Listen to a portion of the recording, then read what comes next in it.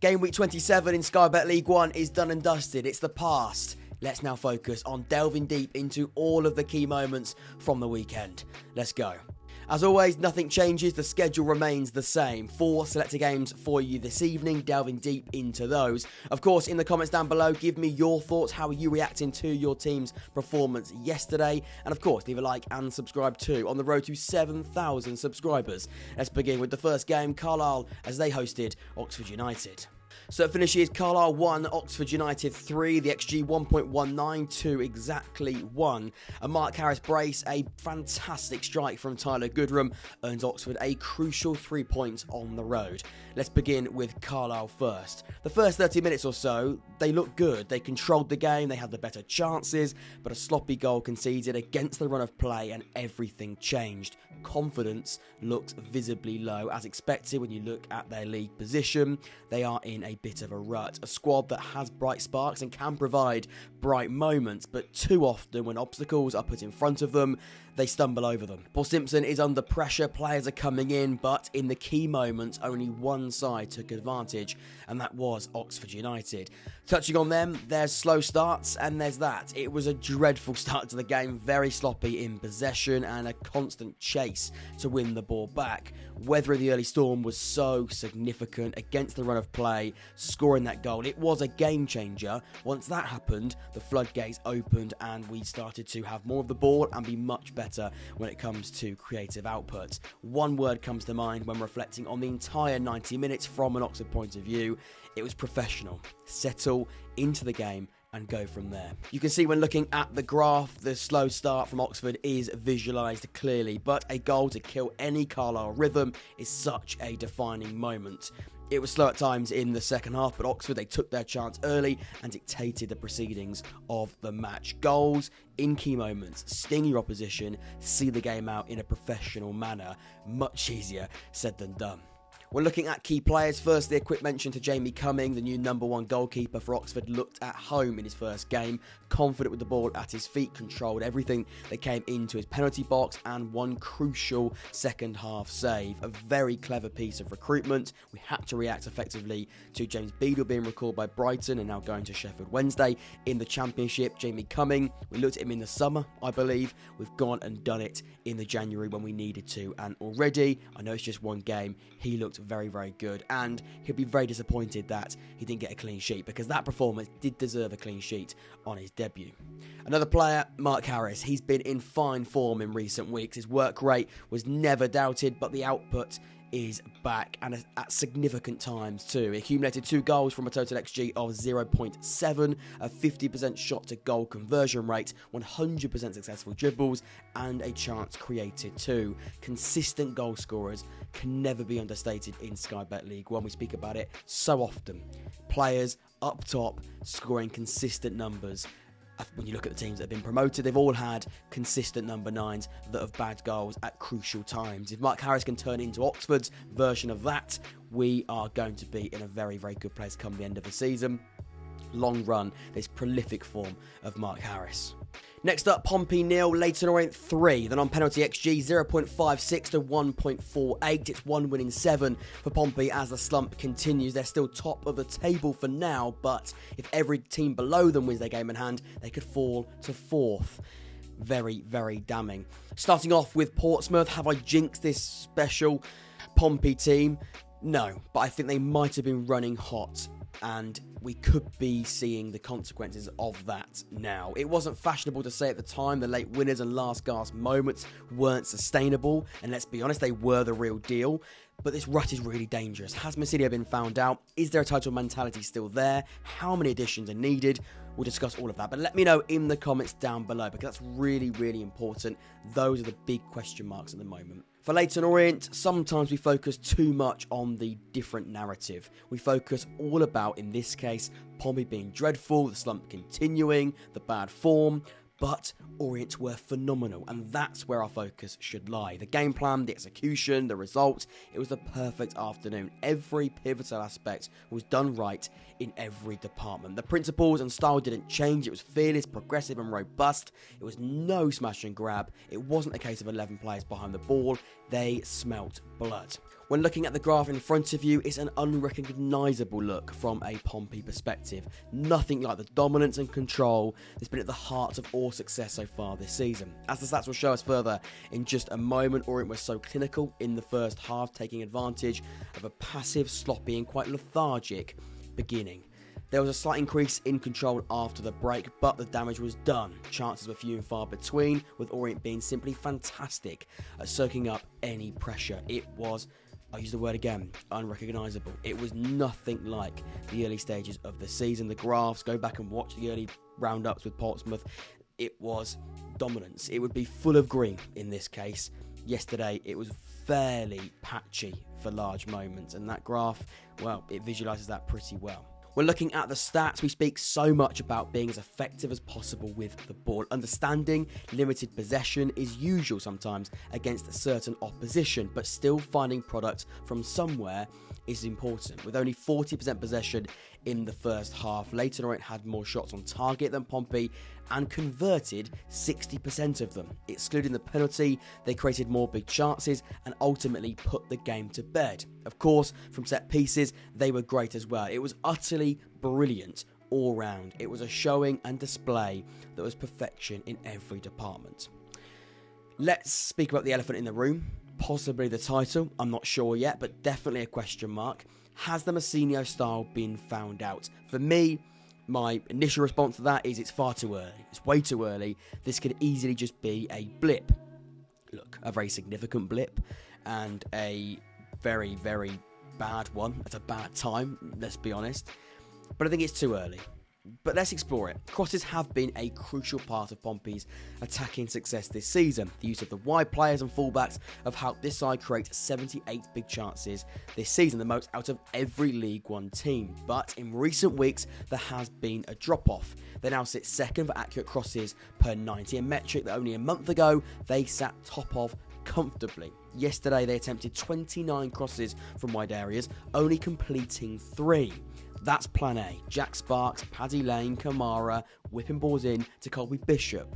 Of course, there is a bit more of a complexity to it, but that is the very, very clear direction that Mousinho has implemented. That's the plan A, but what's the plan B? Because when that didn't work yesterday, clearly, 29 crosses, a 10% conversion rate, it did not work whatsoever. What can you change to? What's the plan B? There wasn't one. Missing a penalty, looking confused in build-up and repeating the same actions that weren't creating clear-cut chances time and time again. It was a dangerous cycle that looked and felt dreadful. We're looking at key players back to giving Orient the credit that they deserve. They put in a performance of that quality against that opposition. If you're going to do that, to a man, you have to be perfection. And you'd say Orient were perfection. One player did stand out though. Orient goalkeeper Solomon Bryn. As well as saving the penalty, he accumulated a 100% save success rate, 1.14 XG prevented, and a total of 15 goalkeeping recoveries. The outfield players of Dan Adji and Theo Archibald did their job, great, but between the sticks, it would have taken something rather special to beat Bryn yesterday afternoon.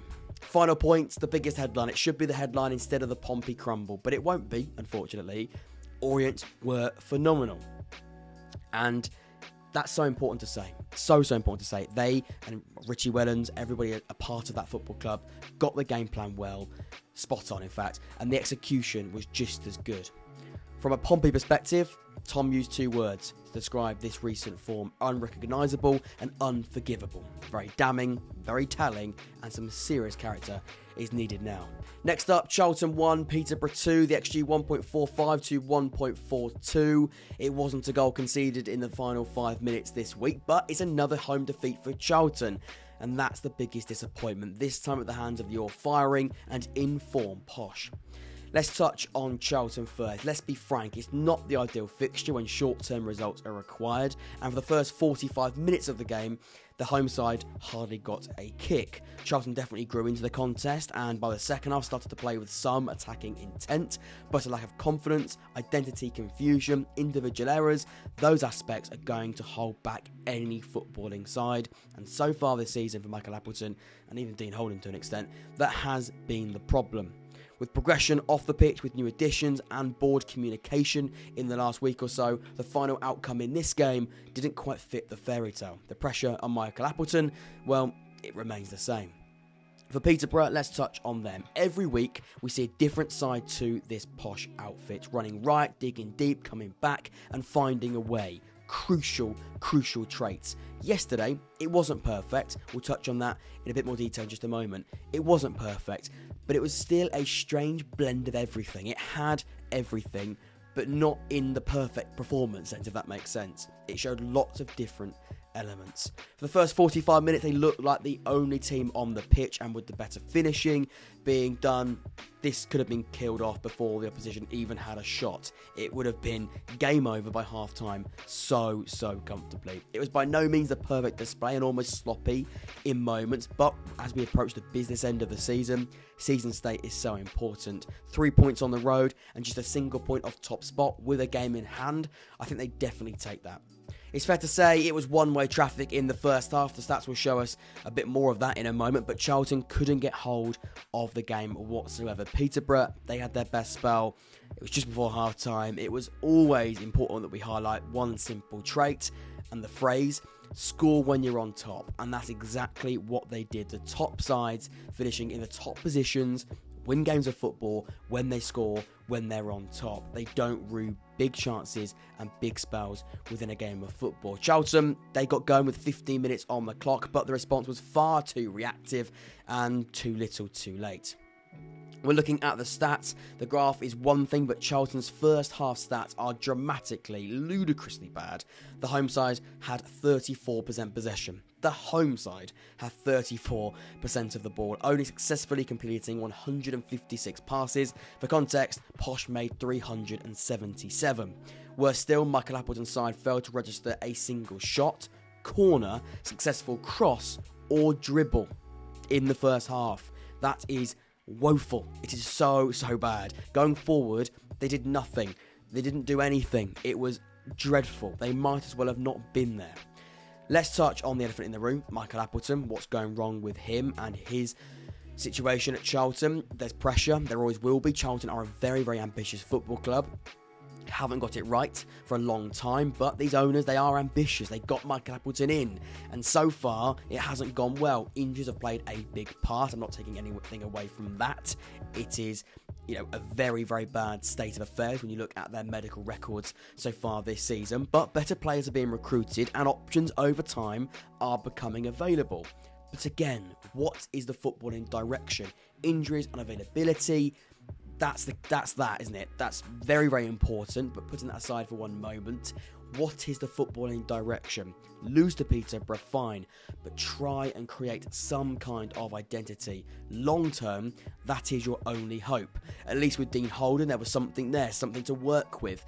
But with Michael Appleton so far, you're just not quite sure what's going on. The last 15 minutes was there, but it wasn't there at all in the first 45. It wasn't there in large spells whatsoever against Oxford the week before. It is just so patchy, so here and there. It just didn't work. It's not consistent within performance, and you can see why there's a lot of frustration. With better players now coming through the door, the excuses will slowly decrease, and that's where Michael Appleton must start seeing results. Things did improve in the second half. I mean, they couldn't have got much worse, could they? And perhaps against a worse opposition, there is a better outcome that comes from this game. On the other hand, though, that first half showing, no side deserved to get anything from that. Better finishing, and Posh win this game, put the game to bed before they even have a shot. That is awful. It is so damning. So damning indeed. When looking at the average positions, it looks like Appleton set up with a 4-4-2, maybe. Even that isn't really clear. The wide players couldn't play in behind, being forced to stay deep, isolating all advanced attackers. I think Eden is playing as a left midfielder, not a left wing back. It does look like a straight back four for me. It's bizarre. It's really weird. It's not clear, and clearly, with the performance and the result, not much was clear. I have put together a fit 11 that I'd go with based on the current available players. I think Isted is a better goalkeeper. I've gone with him. You can see it on the screen now. I've gone with him as my goalkeeper between the sticks. My back four, I think, looks well balanced and so much better on the ball. Keep Dobson as a single sweeping pivot. He's much better. I think doing that. You can play now with Coventry a double pivot. I've got Coventry in there. I think it's a very, very good piece of recruitment. He's so composed on the ball. He's very, very technical. He can play as a number 8/6. I have gone with Farini as an advanced 8, maybe even a number 10 sort of, but keeping that 4-3-3 and that 3 in midfield. That looks far more balanced as well. Dobson breaking up play. Coventry a slightly deeper creator. And again, you've got that more advanced option there as well. The front three right now probably does pick itself with the injuries, but again, it should be strong enough. It should be good enough. That 11 is better than most sides in League One. I know this is on paper, and confidence plays a huge part, but those new faces already upgrade this outfit a lot. Balance, creativity, pace, and Alfie May, they do have the ingredients. Michael Appleton now with new faces, with more players available to him, this is where you've got to start getting results for sure. The final game in real detail, Barnsley 2, Bristol Rovers 1, the XG 1.54 to 1.82. Barnsley make it 9 games unbeaten in League One, remaining in the top 6 simply on goal difference. For Barnsley, it wasn't always smooth sailing, especially in the second half, more on that in just a moment, but against the very tricky opposition under their current management, it's job done. We spoke heavily in the early stages of the season about 2 things when it came to Barnsley: a lack of attacking identity and the results at Oakwell. All things considered, those aspects are improving. They're now second for goals scored, and after yesterday moved into the top half of the home league table. Work to be done for sure, but a much brighter direction.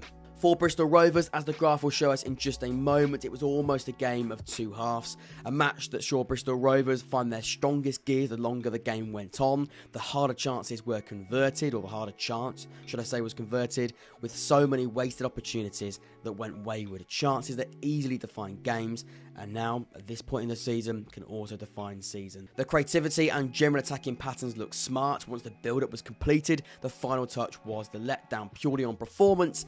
They've shown much worse this season. We're looking at the graph in front of you. It's again time for another overused football cliche, but a game of 2 halves. Barnsley looked strong in the first 45. In fact, 1.27 of their expected goals came before the break. The tide turned as the game progressed. Bristol Rovers grew into the contest and found their attacking gears they'd been missing. It sounds stupidly obvious and not the most analytical piece, but if that intent was shown at any point in the first half, this result could have been so different. The proof's there. The proof's in the pudding. You can do it. Just do it over a more consistent time, and there's a real opportunity for Bristol Rovers under Matt Taylor to give the second half of the season a really good go.